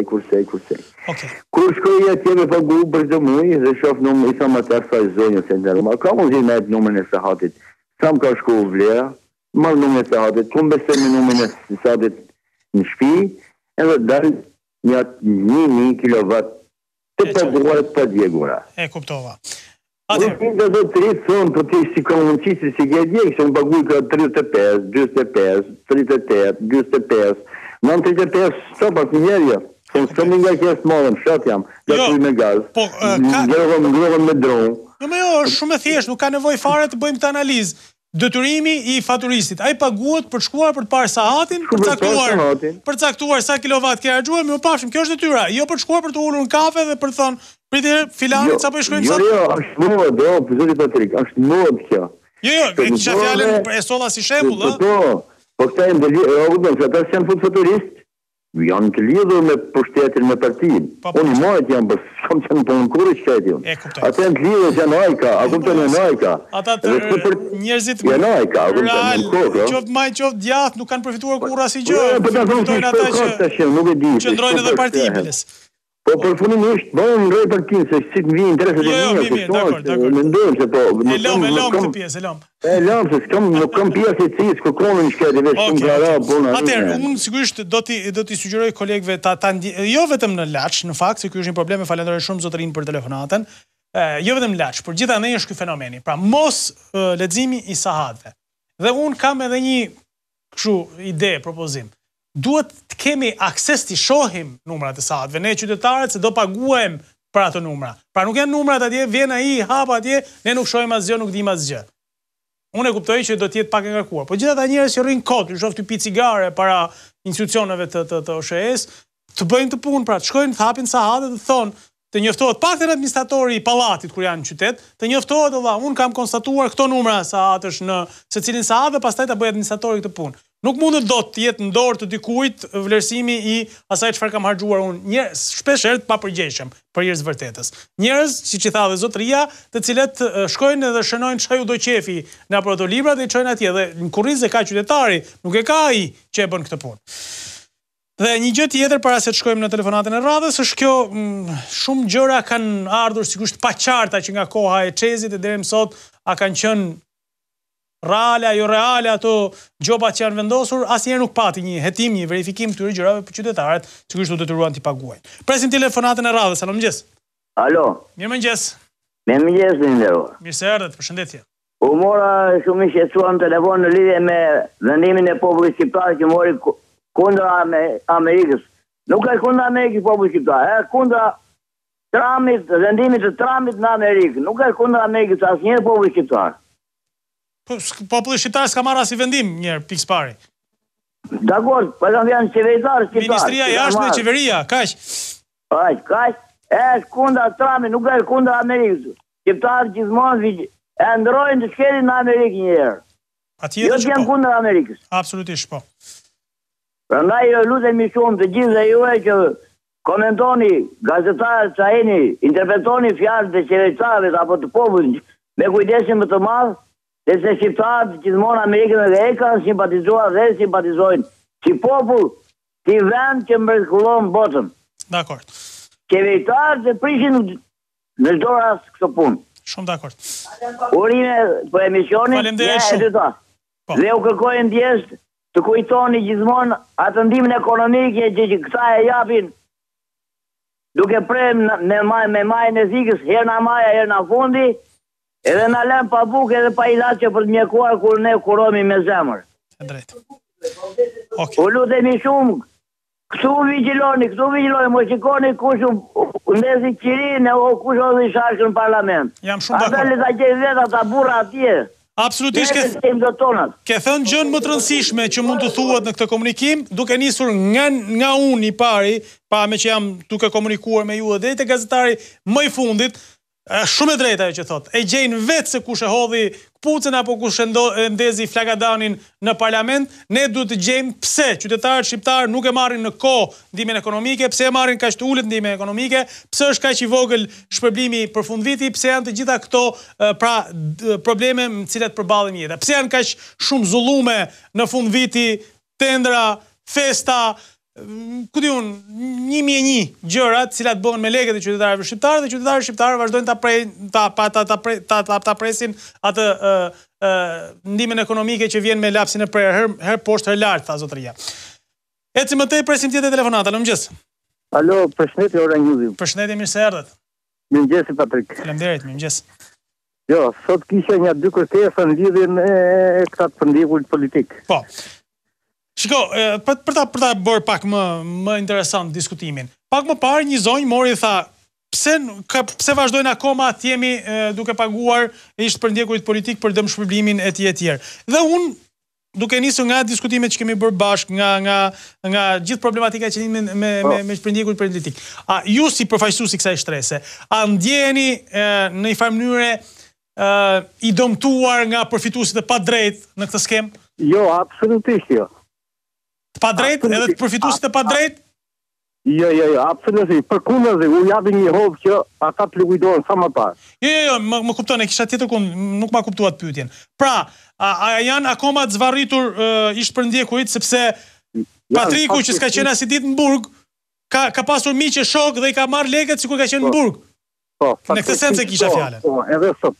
Po në lidhje me një gazetë që u shkrua para disa ditëve për këta persona që nuk hyjnë masën e dëmshpërblimit, që i kanë baballarë të vrarë, janë trashëgimtar të parë, sikur ne marrin veteranët një pension sublim, ashtu do të marrin dhe përndjekus. Ata viktimat Jo, po ka një gjë shumë të thjeshtë. Viktimat komunist, po nuk futet një kategori më. Jo, unë kam një propozim, domethënë për ta kundërshtuar këtë argumentin që jo veteranët jo është veteranët. Atëherë, nëse nuk marrin si të përsekutuar, pra si të vrarë politik, atë të marrin si veteran lufte, se janë vrarë në luftë, apo jo, gjatë kohës luftës.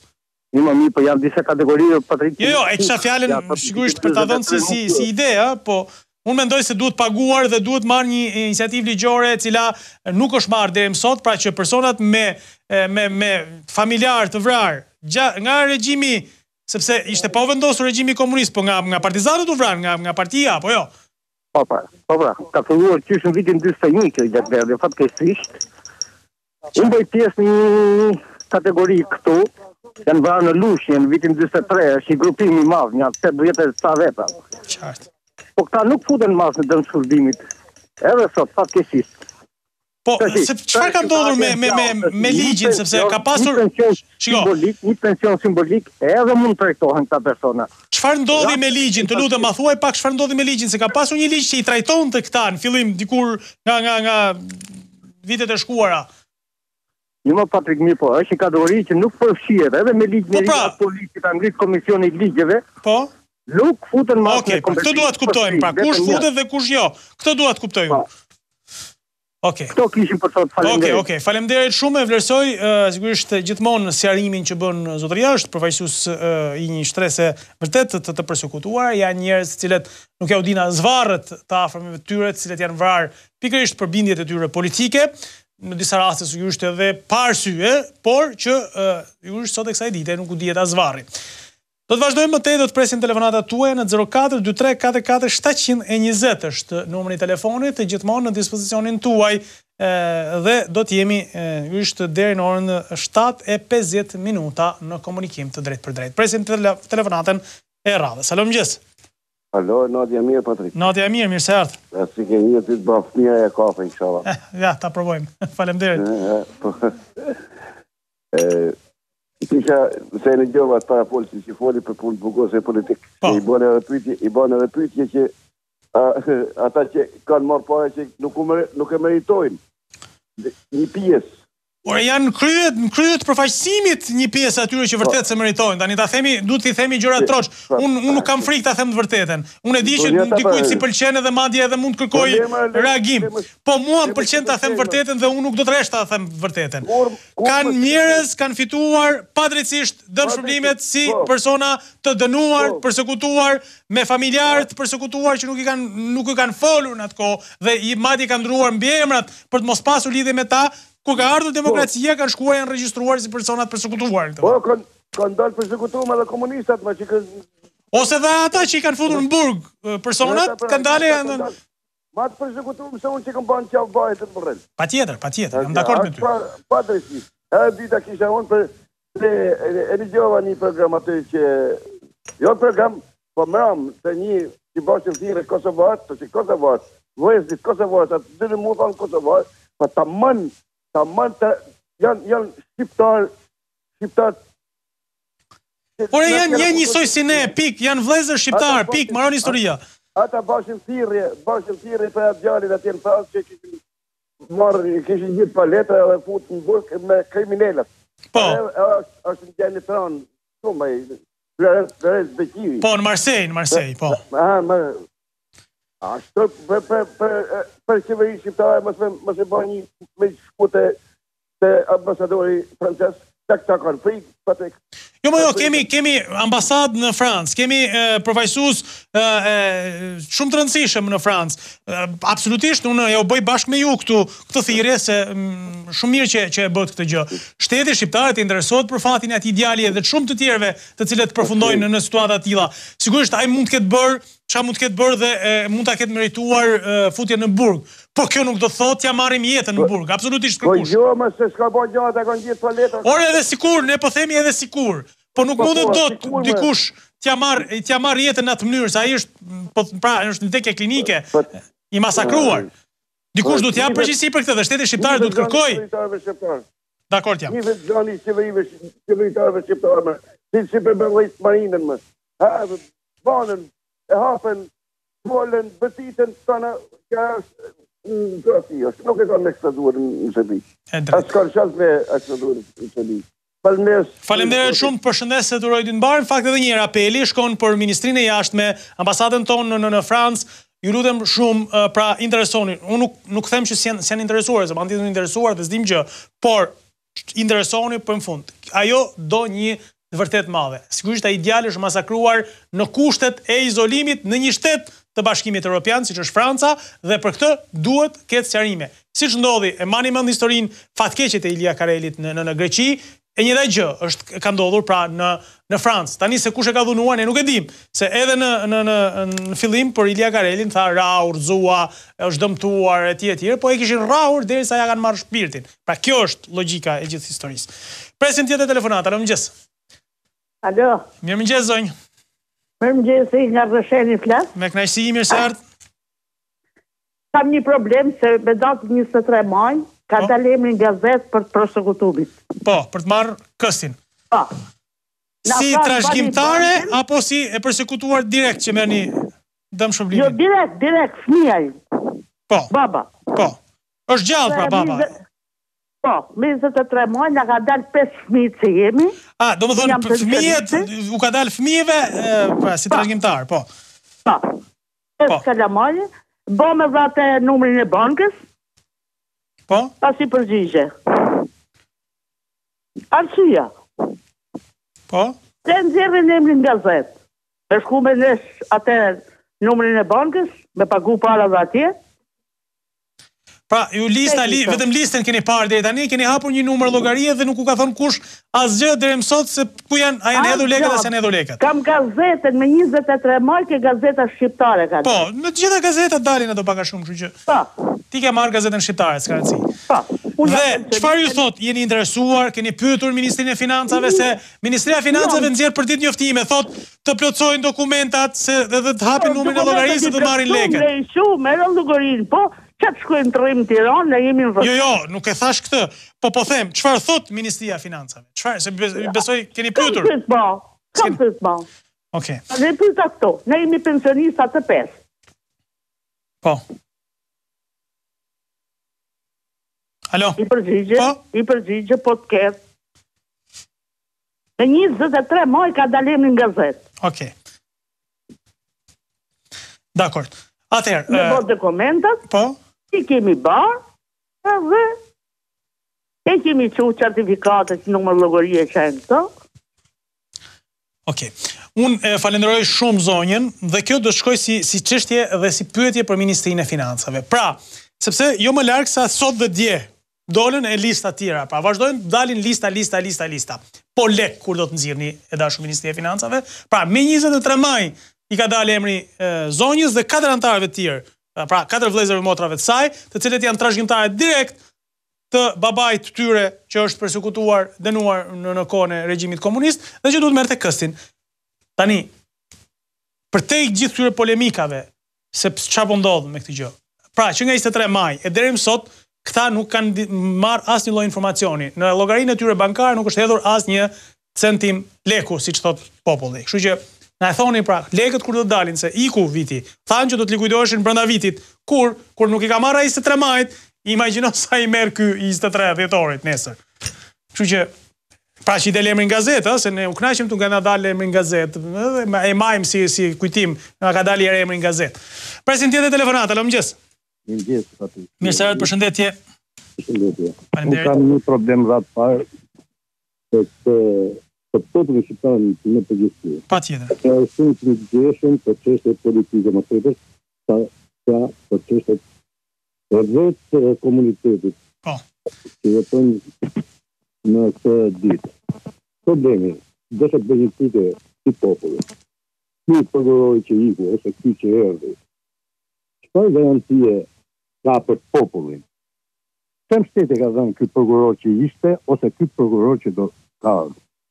A ka qenë në shtetet të këtij populli kur këto persona u goditnin nga drejtësia e lishme apo pa lishme për lidhjet e energjisë, kanë ose avukati të popullit, në lidhje me shqetësimet e këtij populli. Çfarë shteti ka dhënë?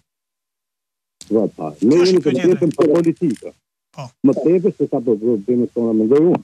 A drejt është. Ky është problemi i parë. Problemi i dytë. Shpërblimet për fund viti që janë nga qeveria për fund viti apo vitet e kaluara. Janë tentuar për rrogën e 13 që nuk realizohet. Si popull e mendojnë që këto gënjeshet e kësaj qeverie apo asaj qeverie tjetër, çfarë them unë? To ngrehem vetëm për shqetësimet politike me sa mendoj unë. Nuk ngrehem për problemet e vetë popullit, të bëhet një organizatë vetë ky popull të ngrihet për problemet që i takojnë këtij populli. Shumë dakord. Nëse këto politikanë ngrihen, për këtë prokuror ngrihen për interesat e tyre, mendoj unë, jo për interesat e popullit. Padyshim që po. Ky është mendimi im. Absolutisht, edhe unë e ndaj plotësisht me ju të njëjtin mendim, megjithse shpeshherë jam kritikuar pse e them këtë gjë.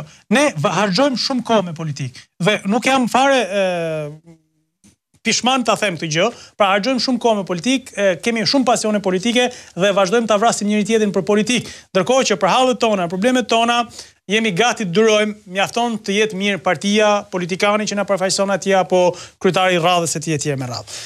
Megjithatë, sigurisht është koha vërtet që qytetarët shqiptar të kenë një organizim qoftë edhe jo politik tyre, se shoqëria civile ka hallet e veta, nuk është përfaqësuesja direkte e popullit.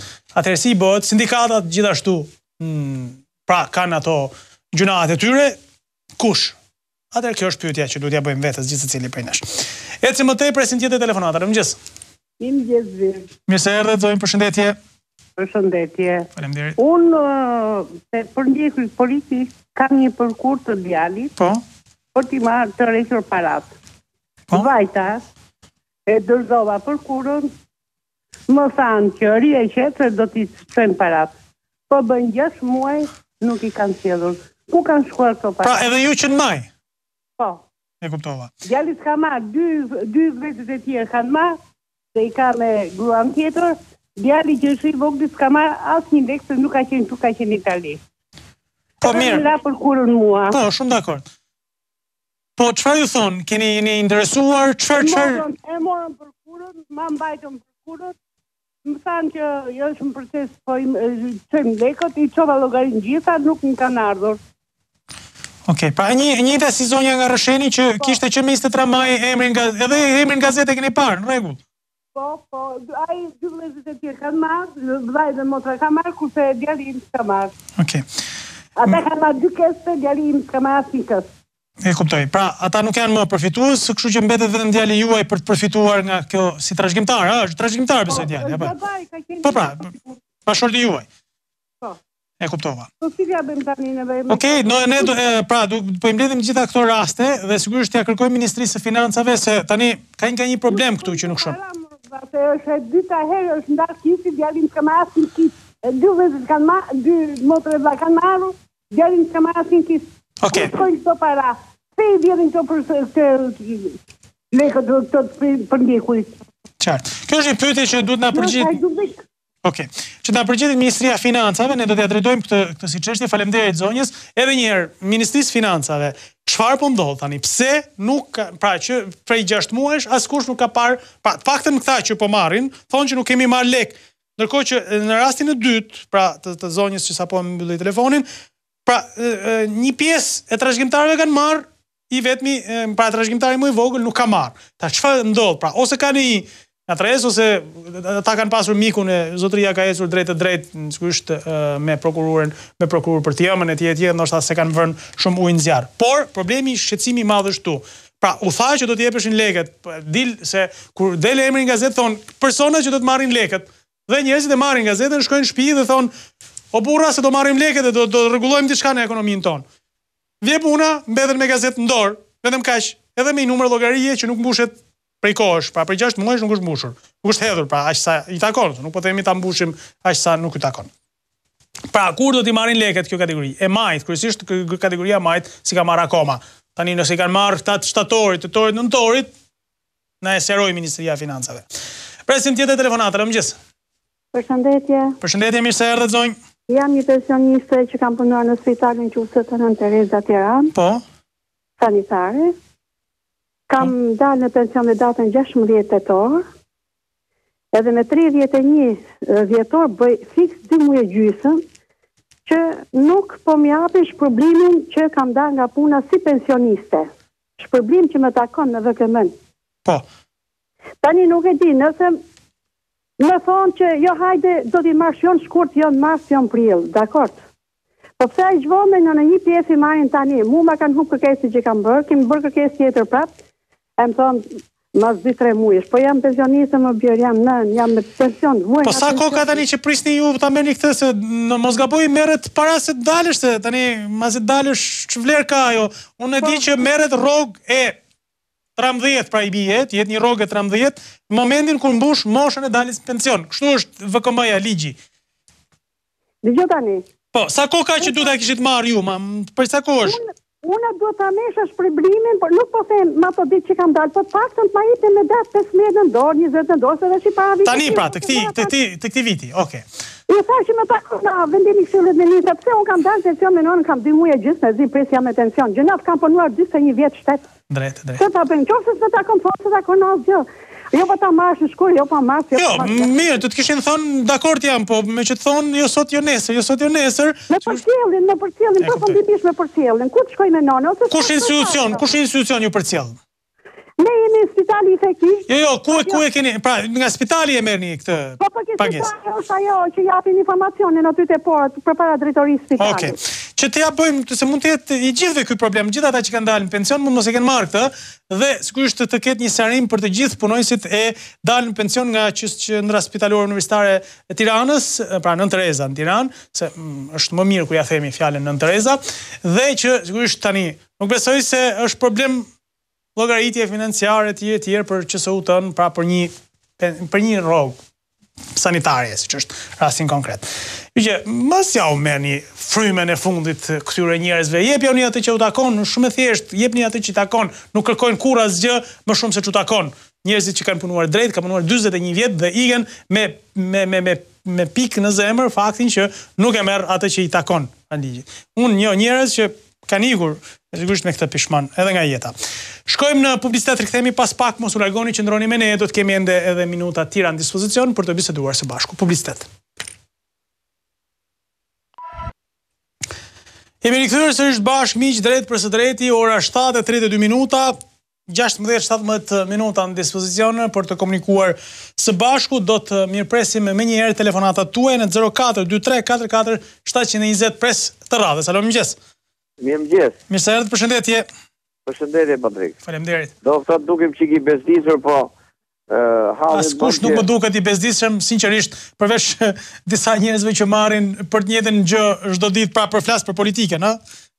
Jo, si është për politikën. Jo, unë çdo problem që ngrihet këtu absolutisht as nuk më shqetëson dhe as nuk ndihem i bezdisur fare, pa dyshim. Respekt që ka gjithë Republika për ju. Faleminderit. Bëhet fjala për vilën Alba. Vazhdojnë punimet natën, ditën dhe çdo metër kub betoni që hidhet mua më shëvet shfia.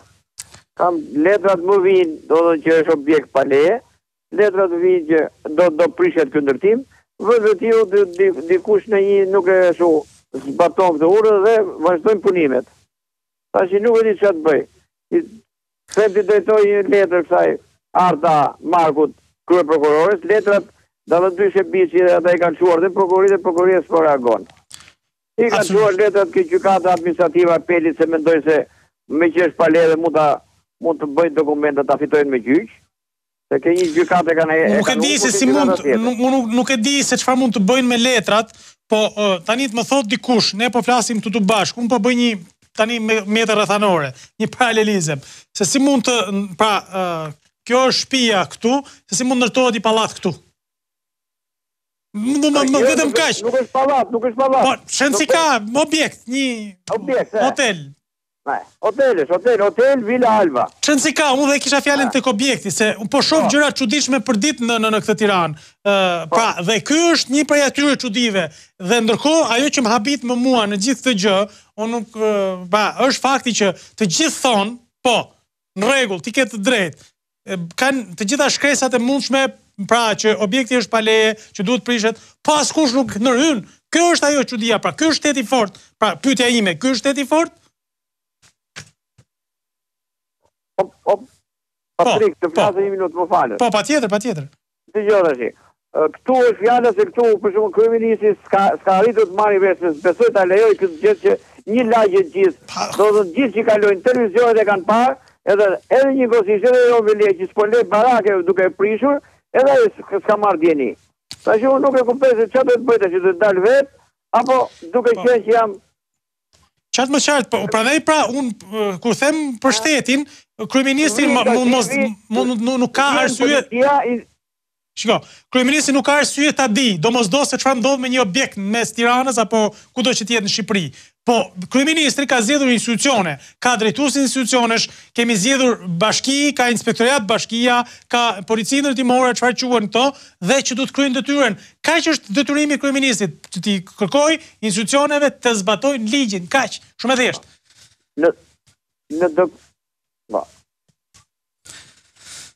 Në dokument që më ka nga skemi të Renova, do prishet ato objekti, edhe nga të vëndyshe biti. Kurse poshët, edhe qëpse personi, se kurse mund të bëjnë ndërtime dhe ta edhe në gjykatë ta fitoj. Edhe qëpse e ka edhe në gjykatë, ne nuk na pengon për prishin e këtë ndërtime. Absolutisht. Absolutisht. Kjo pra është. Kush i vonon prokurori letrat? Kjo është. Edhe ka vajtur letrat. Kjo është. Nga komisariati 1 kanë vajtur letrat. Do të thonë disa herë kanë ardhur komisariati 1. Kush i pengon këto letra, kush është ky një që merr telefon që këta vazhdojnë punën. Natën, ditën, marrin ashtu rrëdhe çavor aty në kat parë, na mëre ka vënë një biç në kat 4, e kanë mbuluar me perde maskuese.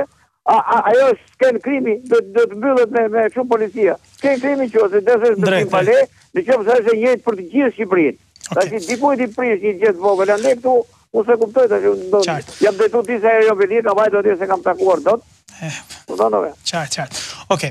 Atëherë, sigurisht pra, dakord, kryeministri mund mos di, thash edhe një herë. Pra, por ama, pramej ne kemi votuar, kemi zgjedhur parlament, qeveri, drejtori, bashki, ministri që të zbatojnë ligjin barabart për gjithë. Këtë po kërkon zotëria. Asi gjë më shumë apo kushdo tjetër.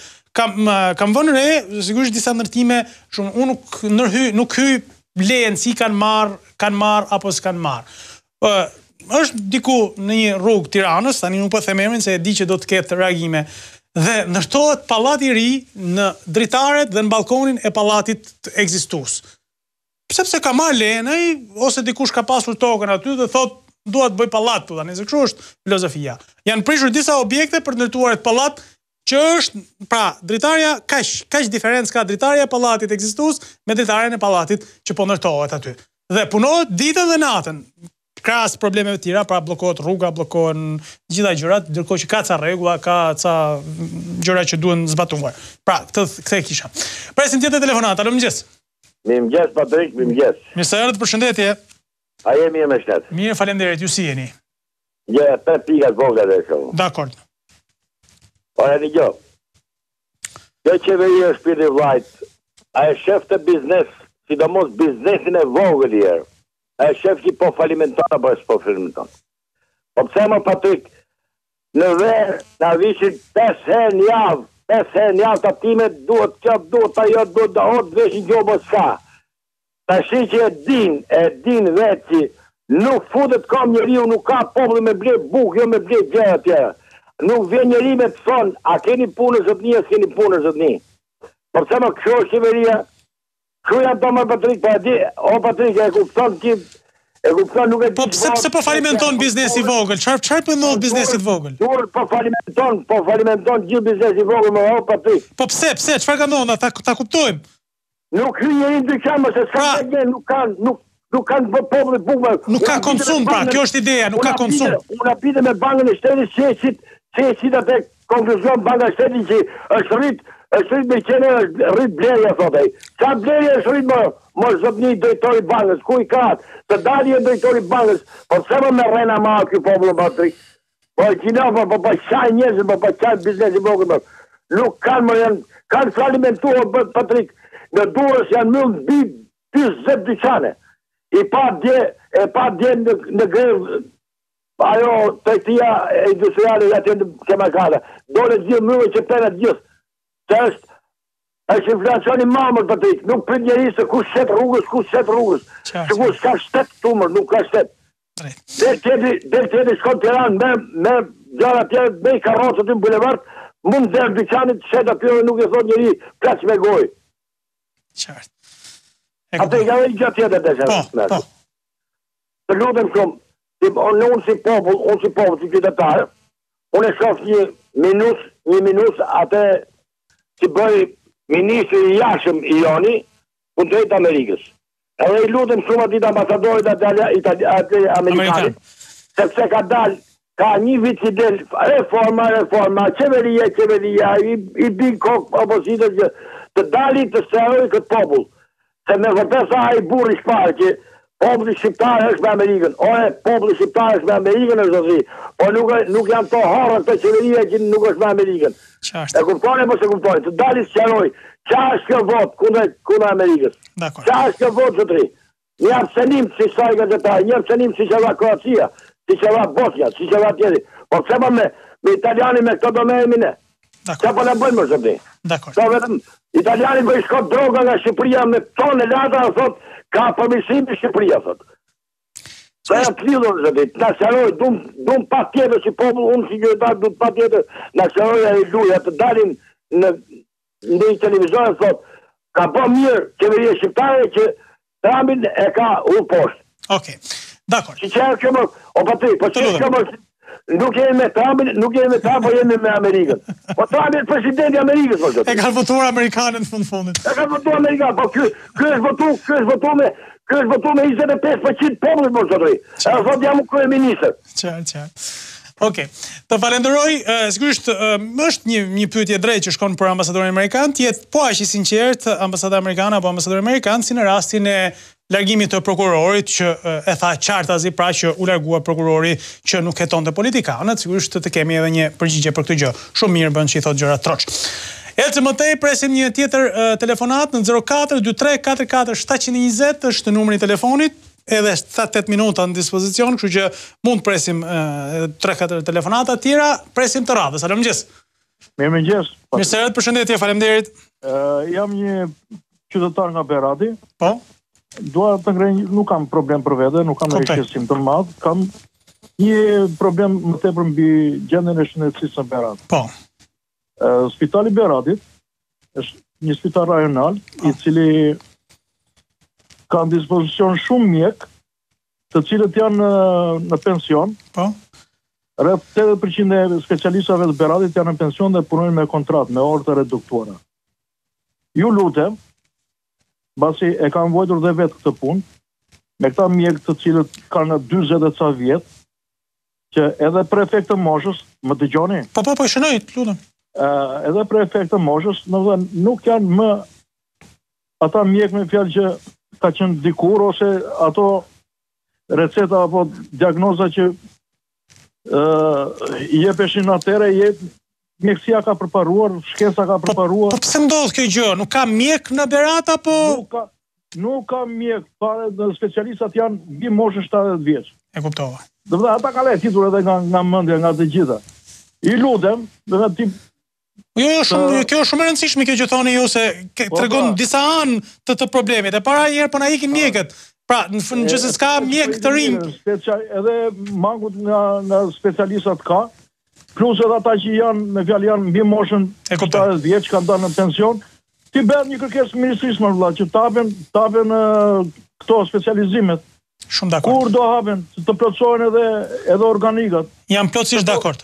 Po e vuajmë të gjithë ne, edhe si popull, po edhe vetë ata mjekët që janë aty, se ka mjek patolog të cilë punojnë në për urgjenca, apo në për këto qendrat rajonale. Apo në për zonat rurale, kryesisht janë shpërndarë, po, ambulatore. Janë mjek shumë të mirë patolog, edhe me mesatare të mirë, me fjalë, që mund të bëhen specialistat mirë fill, që mund të ndihmojnë komunitetin. Për këtë ju mora më të Okej, jo absolutisht. Është një shqetësim që e kam dirë vazhdimisht. Absolutisht, kjo është shumë më shqetësim se sa çdo debat tjetër që bëhet në parlament dhe sigurisht i na takon të gjithëve ne, sepse do të përballemi të gjithë, mos sot nese do të përballemi gjithë me shëndetësinë, padyshim që po. Të falenderoj shumë, e vlerësoj shumë. Ka disa vjet me vjet që nuk janë hapur specializimet, edhe një herë që u hap para 2-3 vjetësh. Shiko, unë të flas më tepër se kam edhe një vajzën time që është mjeke dhe punon në urgjencën e Beratit, po që do që të marrë dhe specializimin. Po që të mos ta ikin nesër në Gjermani, vajza juaj, të marrë specializimin e të punojnë në Berat, se nëse nuk u jepen mundësit, ata do vrapojnë e të ikin në Gjermani, ore, zotëri, kjo është. Atë po kërkone edhe ajo, në qoftë se nuk kapet brenda këtyre Ti viti do të me fjalë specializimi do iki do në Gjermani do. Okej, atëherë, shumë e drejtë kjo që thot zotëria. Megjithëse është e martuar me fëmijë, do ta gjej një normal, njeriu për të jetuar për të siguruar. Shiko, edhe aq më tepër që ajo po e vuan edhe vetë me fjalë. E qartë. Me problemet që ka me pacientët edhe me specialistë. Patjetër. Unë të falenderoj shumë, e vlerësoj shumë, absolutisht ka një drejtë madhe zotëria që ngrej këtë problem. Atëherë, mesazhi shkon për institucionet përkatëse. Hapni specializimet, se ne janë ankohemi na kanë ikur gjithë mjekët dhe po na ikin në Gjermani. Specialistët më të mirë kanë ikur. Atëherë hapni pra specializimet që të kemi specializuar njerëz të cilët i shërbejnë secilit profil të shëndetësisë. Po nëse vazhdojmë të rrijmë prapë me të njëjtit dhe vazhdojmë ta monopolizojmë shëndetësinë pra të një grup njerëzish të cilët edhe pse në pension vazhdojnë të punojnë, ne kemi kundër punës tyre. Por ama, nëse ka mundësi që të kemi mjek të rinj, ata ta gëzojnë pensionin, vazhdojnë punojnë edhe në privat, nuk i ndalon njëri, por ama mos t'i bien në kurriz profesionistëve të rinj, të cilët ne i bllokojmë duke mos hapur specializimet. Shkurt dhe thon trosh kjo gjë.